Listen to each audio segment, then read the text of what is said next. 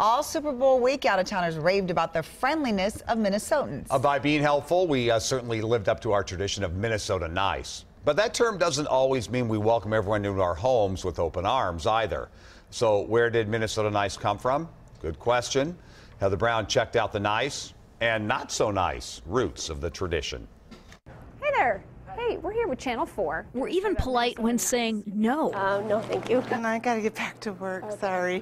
I don't have any time right now, but thank you. Was that nice?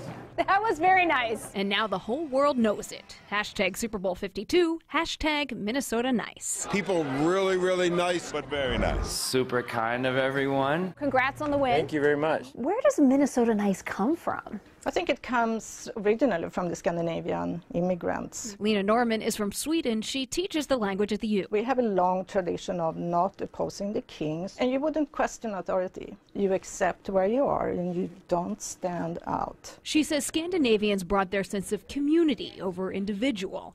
It's spelled out in a 1931 novel about the 10 laws of Janta. It says, in part, you're not to think you're smarter or better or more special than anyone else. Lena was given this book when she was valedictorian at her high school. So they said congratulations on being #1. Yes, but you're not the best. Right, exactly. To me, Minnesota nice means I'm not going to say what I think because I don't want to make anybody mad. You have to be nice and polite. Wintertime, need somebody to help shoveling.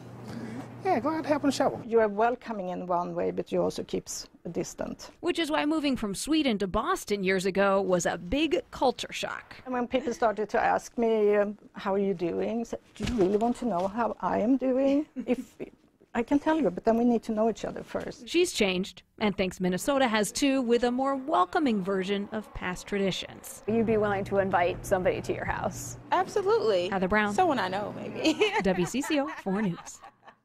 Heather spoke with a number of scholars who've looked at the origins of Minnesota nice, but no one could really come up with a good timeline for when that term became popular. Yeah, and that is folklore for you. There's a story behind it, but it is not always clear where it first started. If you have a good question for Heather, please email it by going to WCCO.com/links.